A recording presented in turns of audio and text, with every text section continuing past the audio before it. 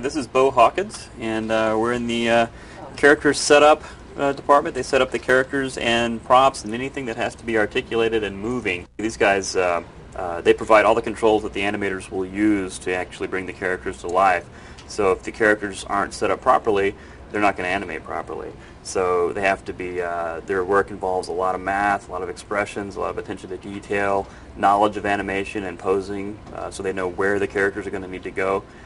So they can rig them properly.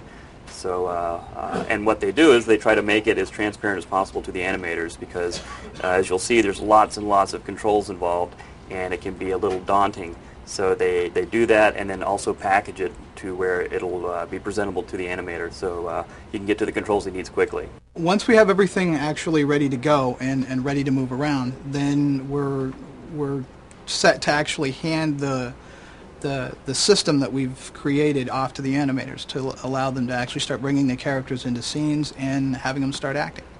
Normally with characters like this, we call these the primary characters, and since we have a lot of kids in this movie, we'll send it from this point. Once John and Keith are happy with the work, we'll send it to a group that we call crowd control, and they'll put in background characters, background elements, and things like that, and then just finish it from there, send it to the second layout. That's usually the next step after that. Drip lock down, then we start the storyboarding process. So designs and boards can sort of happen somewhat simultaneously, just out of necessity. In a perfect world, everything would be designed first, but usually everything is happening a little bit overlapping.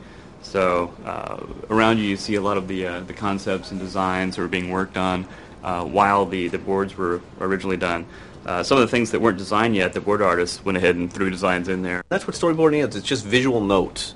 It's trying to take, that script, which is just words, and make the first attempt at, gee, what's that going to look like as an image?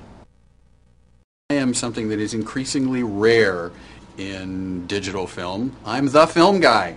I'm the person who's responsible for getting it from here in the computer onto this stuff called motion picture film, which unfortunately is becoming more and more rare even as we speak. But until that time comes, we still have to go from this to this, which is sort of like mixing apples and fish, because the way computers look at color and process color information is about as far away from how film does it as anything could be. Lots of variables, how bright it is it the right color, is it the right contrast ratio, are there illegal colors like you get in video, because you can actually have illegal colors in film as well. And those are all the things that I have to keep on top of. And I'll probably be with the show right through answer printing and video transfer. The art direction on this is very different. It looks more like live action. It isn't photoreal, but we're using lighting as it would in a real environment. They're using a lot of filtered color since it's a cartoon. So when it's subtle, but you miss it if it's not there, like when they're going through the cave and the rocks are green, there's like a little green fill light on their faces. And when they're flying around above the earth, there's like blue fill light from the atmosphere. Things that like I said, you only notice them if they're not there. But it gives the show a very colorful, happy, cartoony kind of look without being silly and stupid. Ideally, you would think that we could render it at exactly the color that we want, but even with all the alchemy and all of my experience, they're always just a little bit different. I mean, just today I had to retime a couple of reels, and it's like, a kiss of yellow here and a touch of green there and maybe a little blue somewhere else, just a point or two. But it makes all the difference in the world. The storyboard artists have been frantically at work drawing hundreds and thousands of little pictures that they get scanned into the computer and brought into the Avid, where John and Susan edit them together against the soundtrack, and they look something like this. Oh, that Nick is not such a bad guy. Are you kidding? He's a genius. He's a genius. No offense, Jimmy. Yeah. None taken. Initially, the first phase that we'll go through is John will come in, we'll have all the performances done from the actors, and we'll sit down, and that base dictates our timings for picture and everything else that transpires after that. We'll go through and just audition all the takes, and a lot of times we'll cut, I like the first part of that take, but the last part of this take, so we cannibalize a lot of the audio and cut it together here. Right. And so John will work through that, and we'll be sitting in here together building it. And that's a lot of fun because when I am working with the actors and encourage them to go off script, we'll cover everything and then just have fun with it. And a lot of good stuff comes out when they're doing that. So we'll take little bits and pieces that will fit in without interrupting the flow of the conversation. The main thing for an editor is that it's when you are in a live shoot or when you're getting footage, it comes in and you do it once because you're given what they shot. Well, it's not that way here. I start out with storyboards, well, even the audio part. Then we go to the storyboards. Then we move on to a layout phase and an animation phase, and then layout 2, and then lighting. This is actually, these are some drawings by Dave Lux, and he'll go from this will be our template, and then he'll go on to the layout phase, and this is what we'll get back from layout, which is basically characters are placed in the environment, and we'll get general timings. And then after that, it's handed off to animation, and John will direct the performance of what he wants the characters to do, and we'll start getting this back. Actually, I find his insights on how to deal with one's parents quite refreshing. It's lighting retakes, and this is where we come to check out on the Barco here all of the shots that are submitted for final lighting. Idea back in the 80s about a little boy who runs away from home and runs away in a rocket rather than running away, on foot. And it was going to be a live action film back then. And then when we started working more in CGI, it became apparent that we could do this. Traditionally, when we're designing the characters, we'll design them on paper with pencils, and then Paul, who I worked with throughout the whole process, he would take those drawings that we would do, and he would actually sculpt maquettes out of some of the main characters, and the modelers could use those, and they would have a 3D version. They could see, well, instead of trying to imagine what Cindy or Libby or Miss Fowl looked like from the back, here it is. I'll just make it look like that. And it was a great help in getting everybody ramped up and used to working in the Neutron style. We like characters. We like, funny, goofy, endearing little characters that, in this case, you can take the whole family to. And there's not a lot of, really appropriate movies to take your family to. Paul Allen, and I am the 3D animation supervisor for the Jimmy Neutron movie. This is a good example of blocking right here.